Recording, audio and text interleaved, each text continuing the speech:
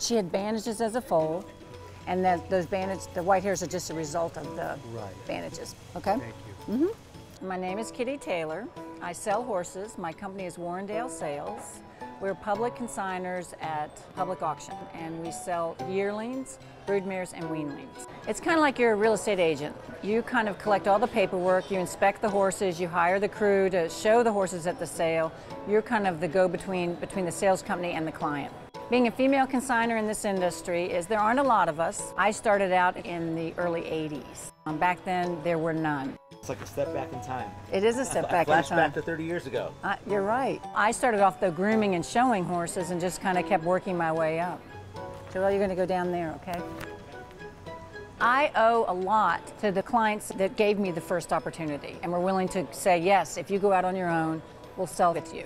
Because I worked for people for a long time. I've only had this company 20 years. Carrie, how are you?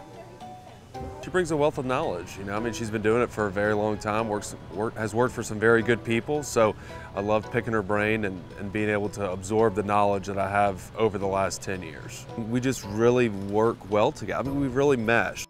Well, during the sales, it is a stressful time. You're presenting horses for people, not necessarily your own. You're acting as their agent, and you want to do the best you can for them, show the horses to the best of their ability. Thank you all. I love the horses. I love watching the horses. I love seeing them progress. I love seeing the different personalities at the sale. I love seeing a horse sell well, going to a good place.